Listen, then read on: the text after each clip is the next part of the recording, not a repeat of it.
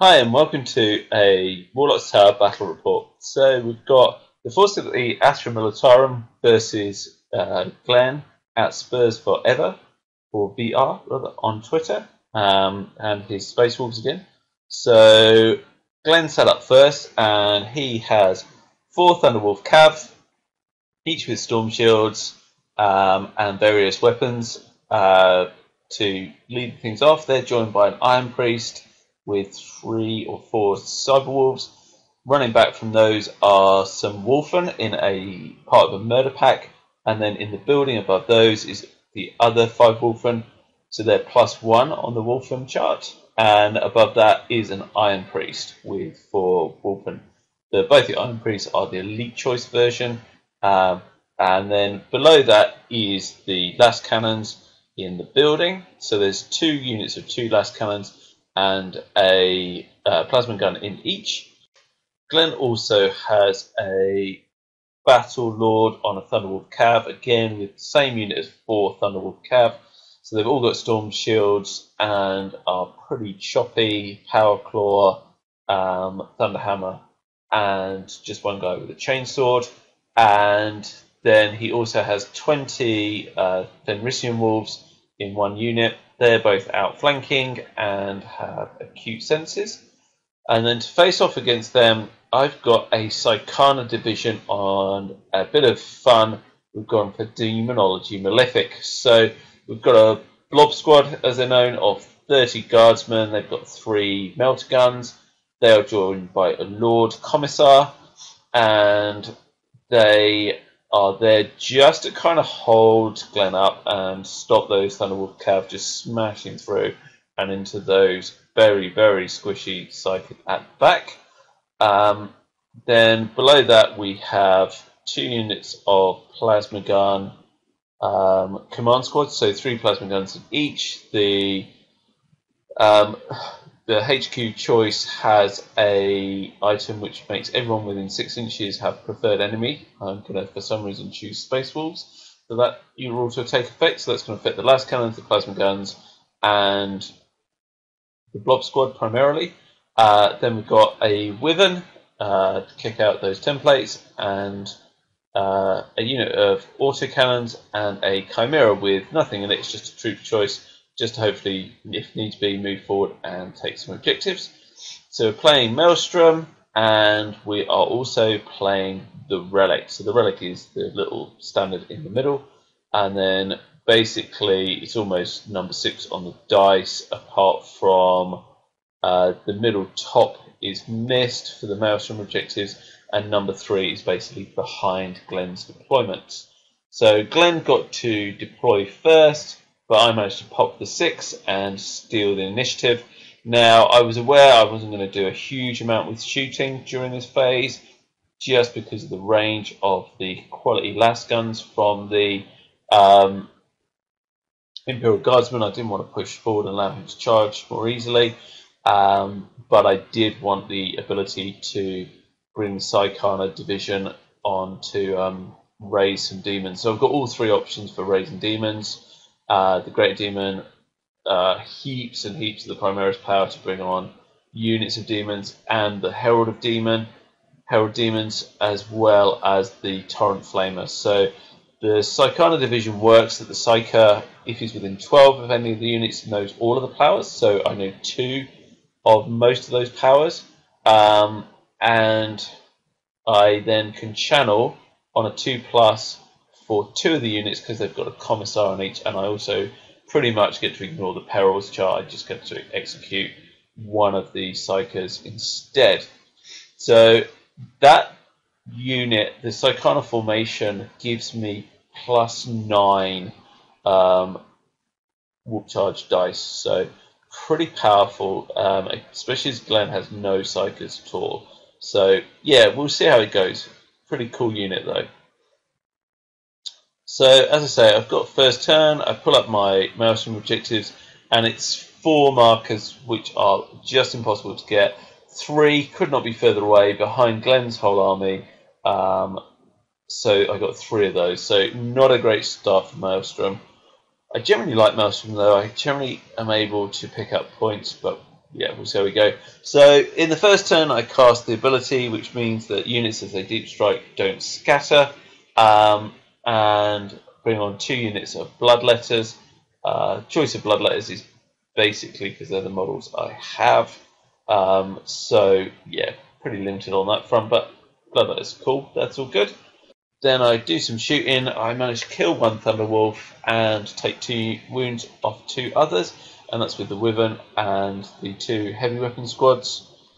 Glenn then manages to push forward with his Thunderwolf Cav, and actually that's a priority to get the relic, whereas the Iron Priest just tanks forward. He rolled the +3 movement, +3 to charge range, so he managed to charge into the Bloodletters turn 1 over on my top or right flank, depending on how you look at things. So I don't mind that. They're a free unit. If I can chip some wounds off them, I'm hoping that he'll destroy them in a turn on pop test after I've chipped a couple of wounds, maybe off dogs, maybe off the Iron Priest, and then he stood right in front of a heap of shooting. So I don't mind him flying forward as long as he pops them. So then I can turn 2. It's actually, by turn 1, it's actually a draw in that combat. I do 2 wounds, he does a wound. Although they're AP2, he elects not to put the wounds onto the Iron Priest and take off 2 dogs. So we draw combat, and I think, yeah, so I've still got 8 bloodletters there. So that's all good. I can live with that. I've chipped off a couple of wounds, and I can move the other bloodletters over to help him out. I then, at the start of my turn, can bring on my 1 flyer. This is the one with the 10 veterans in the back of it, so I'm pretty chuffed that's on. I can sort of move on and threaten the relic with that. I'm not very keen to go into hover mode in front of the last cannons, but yeah, it's not the end of the world if I have to. But it fires its missiles into the wulfen and manages to remove the storm shields from the front. So yeah, 3 gone from those guys. So again, the units are made up very similarly with a couple of power storm shields, 3 storm shields, thunderhammer, power claws, and the axes, which strike initiative on the charge. And then managed to shoot off another Thunderwolf Cav, and yeah, I'm pretty happy with that. Chipping away at them pretty fast, so that's all good. They drop the relic because the one who's holding the relic gets shot. I bring down another unit of bloodletters, so the unit not engaged in combat is just brought down, obviously to help chip away at that Iron Priest, hopefully. But the Iron Priest and the dogs wipe out a unit of bloodletters. So yeah, Glenn decided to put the attacks onto his Iron Priest and rely on his 1-up save. AP2 swords obviously no good against the AP3 swords, no good against his save. So yeah, he manages just to take the 1 wound. So the Thunderwolf Cav again push forward, threaten either my guardsmen or the bloodletters. I take, and the wulfen push forward. He leaves the small unit, or the depleted unit I should say, at the back of the board just to hold objective 3. So I think between the 2 of us we pulled out 5 secure objective 3 cards on turn 1. So Glenn goes up on the maelstrom points. He gets first blood because he kills the wyvern. I'd berated him for taking the last cannons. I'd be, if it was my Space Wolf army, because Glenn's got the models, he could drop the 2 last cannon units, drop some Fenrisian wolves or something like that, and upgrade those to 2 naked Wulfen packs. I put 1 in a Rhino to keep up with the rest of the army, and then you +3 or 4 on the +3 on the Wulfen chart. Gives you really big impact on both movement and on close combat. So that would be my preference, but yeah, he likes his last cannons, and he was very pleased with himself for blowing up my wyvern turn 1. I thought I was out of range, which is why it's not in cover, but yeah, get your tape measures out, guys. This is the reason to do it. In my turn, He kills all but one of the bloodletters, so that means he's locked in combat. I can't shoot him, which is quite a major problem. Okay, it's primarily lasguns, but there's a couple of melter guns in there, which I'm keen to get shooting into that one wound Iron Priest, but such is life, you know. The rules are the rules, and when you've got one bloodletter left, that's tough luck. He charged my guardsmen and made a huge mess, but they're stubborn leadership 10, so they held. I then charged the depleted unit of bloodletters into the back of him and raised another unit of bloodletters. And then, important if you're doing this, is change your Psyker first. It drops the amount of power dice you can have, but he knows the power while the Psychic Brotherhood know the power. So as soon as you cast it with the Psychic Brotherhood, he no longer knows the power. So I got myself a Billy the Bloodthirster for, well, almost free, killed my Psyker, and he's ready to fly over into combat as and when he's needed. So that's a pretty powerful unit. The flyer moves on to threaten going into hover mode and dropping off some veterans very near the relic objective. The second flyer moves on with no one inside, but starts taking pot shots at the last cannons, primarily to save my flyer. I'm kind of keen to keep both flyers around so that yeah, I can protect the relic or offer effectively fire support to the relic. I know transports can't, or vehicles can't pick up the relic, but yeah, I'm keen to have them around for that reason. Glenn, he's really unlucky with his acute senses reroll and his outflank. He was keen to bring his Thunderwolf Cav on into my blob squad and into the Psykana division, but he rolls on the other side of the table and comes on behind my Chimera, which I pulled no cards, which it can move forward and gain. So it's just, again, it's taking pot shots through the terrain, but I think the days might be numbered. It's got Lightning Core, Power Claw, Thunderhammer, and a pretty strong Lord come on right behind them. The grind in the middle continues, but joined by some wulfen. Pretty sure they're going to make a pretty big mess of those bloodletters. Again, I'm not unduly concerned. They come charging forward and they stood right in front of a heap of plasma guns.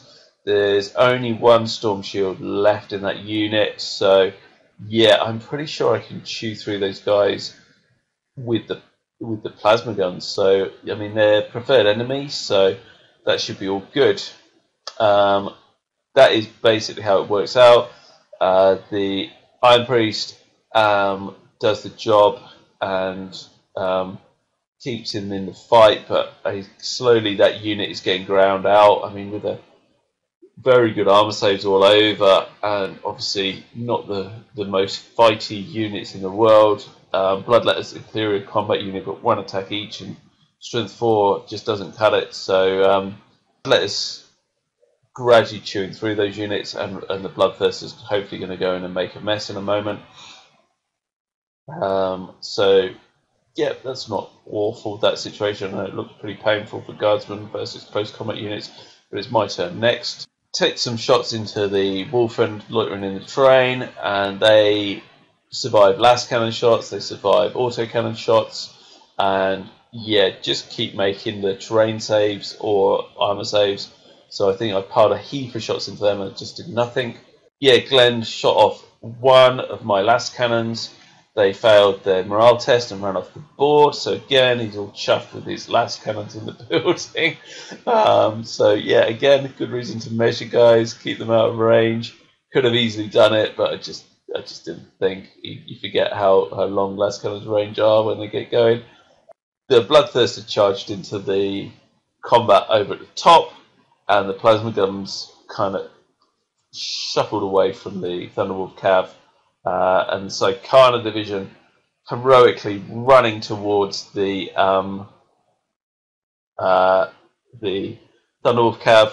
I chuck 4 dice, needing 2s to bring on a Bloodthirster, and yeah, managed to fail. Got a double 1 in there and failed to bring on a Bloodthirster. So they're stood now in front of that unit, just waiting to be munched. Yeah, not feeling quite so brave now that they're not a 10-foot tall killing machine. The plasma guns do their job and finish off the wulfen.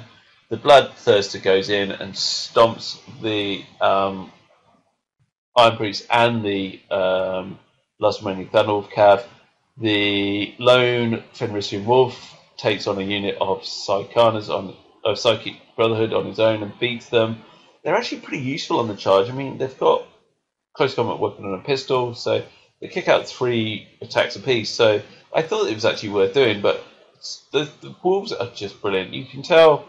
I mean, I'm a fanboy GW in many respects, but the power creep from Astra Militarum and Demon Days to the Space Wolves, the Fenrisian Wolves and the Cyber Wolves are just so much better than the combat units coming out of the Demon book. So yeah, it munches through them pretty quickly, does the job. Veterans are dropped off from the Valkyrie, start shooting into the Wulfen as well. I really hope to kill both, but again, Glenn makes a heap of terrain saves, and yeah, it keeps him in the game. And the Thunderwolves charge into the Chimera and the autocannons. That's going to be a pretty swiftly over combat. The Lord breaks off from the unit and moves and kills the Psykana division. Then the Fenrisian Wolves come on. Again, Cute Senses, but this time actually works, and he comes on to challenge the veteran squad who now hold the relic. Yeah, as I say, the Lord made short work of the Psykana division, even though they're stubborn with their Commissar, they get absolutely munched, and the autocannons get destroyed. I managed to cast, though, a Herald and I got 6 on the psychic phase, and so I had a decent amount of dice and brought on another unit of Bloodletters and a Herald of Nurgle. So yeah, they're going to run and try and get in the way to just try and say, look, you've either got to charge me or you've got to go round. The Bloodthirster moved in and picked up the relic, so obviously he's only moved in 6 now, but I'm pretty happy that such a powerful model's got hold of that. The Wulfen is still there, though. He's had so many shots going to him, but I'm actually pretty confident that Wulfen's going to take out the Bloodthirster, especially after a couple of last cannon shots, so I'm a little bit concerned about that. It's, as I say, it's fairly amazing that a HQ monster is scared to death of an elite single figure from a unit, but I think that's pretty rightly so. He's going to get to swing whatever. He's got an AP2 weapon, so yeah, it's a fairly big problem for the Bloodthirster. The Wolves push forward. The Bloodletters move out far enough that we're pushing the Thunderwolves to go round. Whether they choose to go after the Warlord kill and try and pick up that unit, which is now joined by the Lord Commissar at the top, or what, we shall see. So the Fenrisian Wolves and the Wulfen charge the Bloodthirster. The Thunderwolf Cav charge into the front unit and destroy them, take out the plasma guns. The Bloodthirster was actually really lucky. He survived on 1 wound. The lone remaining Wulfen was pretty unlucky not to kill him. The Monster Hunter from the Fenrisian Wolves was unlucky not to do more. Okay, he took 3 up armor save against those guys, but yeah, he was left there on 1 wound, but that means he's still holding the relic. I can move over, and weirdly, it's going to be a lot more survivable. The Bloodthirster handing the relic over to the Imperial Guard veterans. There's just more wounds. He's shooting at them with last cannons, and he's not going to chew through them in time. So at this point, his one remaining hope is to hold the relic, is to get his Thunderwolf Cav into my Veterans, we both know we're going to do this. It's pretty inevitable that they're going to be holding it. Going into the final potential turns, we're on turn 5 at this point and rolling for the random game length. I think we are almost even on our Maelstrom cards, so it's a really tight game at this point. The veterans move up, they get handed the relic, and they're stood in terrain to try and give themselves a chance against those last cannon shots. The flyers move round to put some shots into the last cannon, and which doesn't do an awful lot. Again, terrain saves were made. So I think he's still got 2 last cannons and a plasma gun at the top, 2 last cannons at the bottom. So yeah, I charge the Bloodletters and the Plague Bearer into the Thunderwolf Cav, just hoping to hold them up. Lots of melter gun shots, and last shots do absolutely nothing off to those guys. And I'm, I guess, reasonably lucky.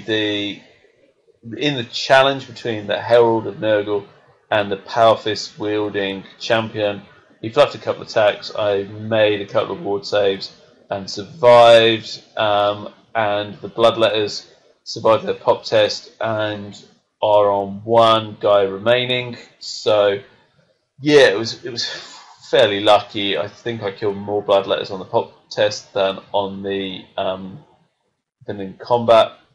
At this point, I hover over with the Valkyrie, it's taken 1 hull point, and the unit of veterans move into it, accompanied by the Lord Commissar. So at this point, the theory goes he can shoot the Valkyrie out the sky with his last cannons. If they crash, he then has to be in a position to charge him with his Thunderwolves. As I say, it's really close on the Maelstrom point, so he's got some difficult decisions to be made.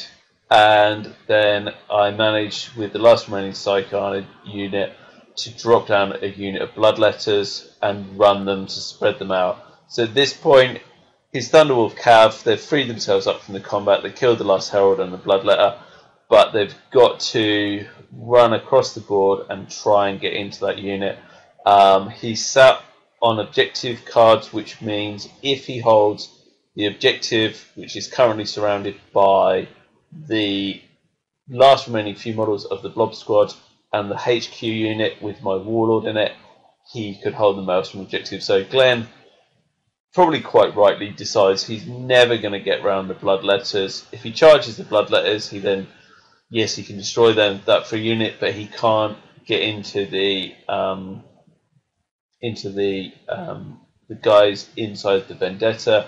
He's very unlikely to drop the Vendetta and kill them all with an explosion. So it's hovering anyway, so he's got to explode it and then kill them all with the explosion. So he decides to go after the Maelstrom points, and basically he needs to kill my Warlord, which seems pretty likely, and clear the troops' choice off of the objective, which also seems pretty likely. The last cannon moves down to hold objective 5, and so he charges in. Impact hits to a heap of damage, kills off pretty much the HQ choice.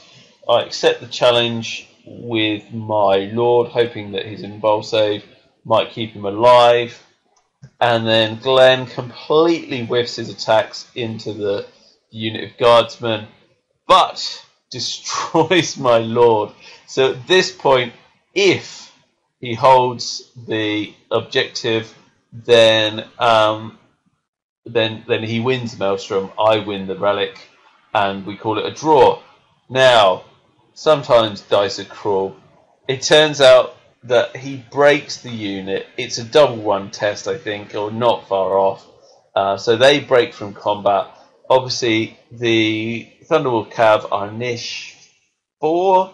My guys are initiative 3. I pop the 6 and manage to break from combat.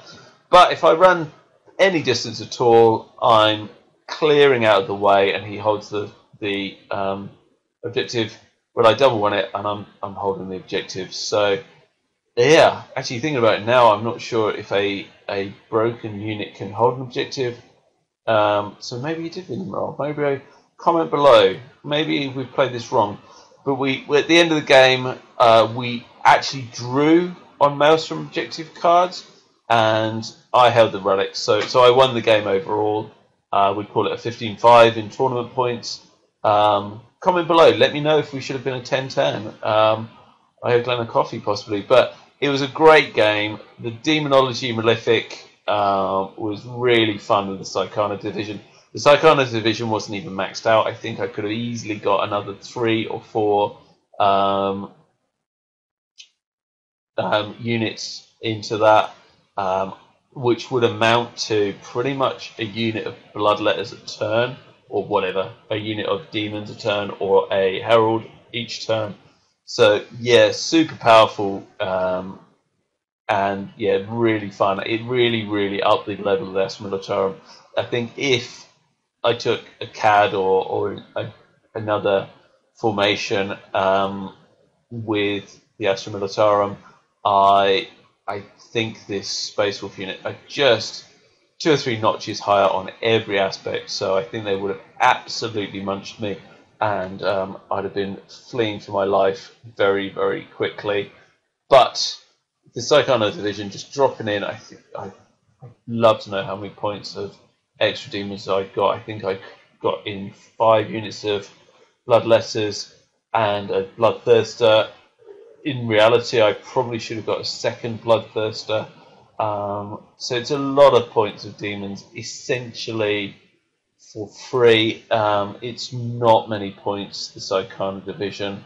So in the Psykana division, I took a total of 10 extra Psykers within the Psychic Brotherhood. So the base 3 units of 5, 10 extra Psykers, level 2 on the main Psyker, and 2 Commissars, and that comes in at a total of 425 points.